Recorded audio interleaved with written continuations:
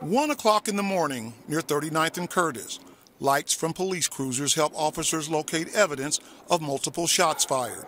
ShotSpotter notified police of 26 rounds fired in the area, followed by 7 additional rounds. A total of 33 shots were fired.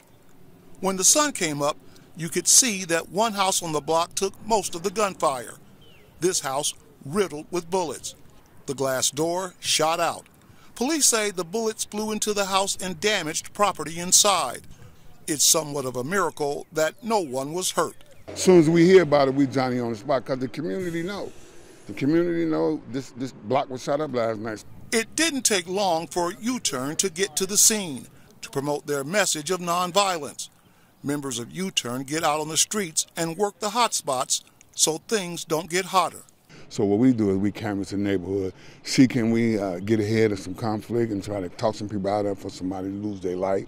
Ron Smith is U-Turn's street manager. He knows what goes on out here because at one point in his life he was in the streets.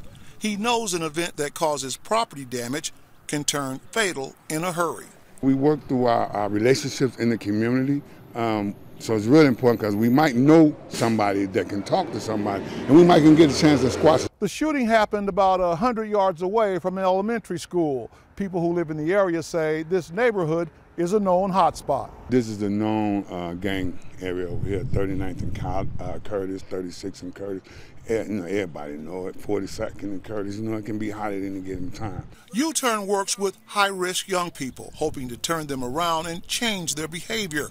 And Smith believes it was young people who might have been behind this act of violence. It's because them young folks doing all that shooting, man. I don't think it's grown people, but that's what we do. We're a violence prevention organization. That's how we get out.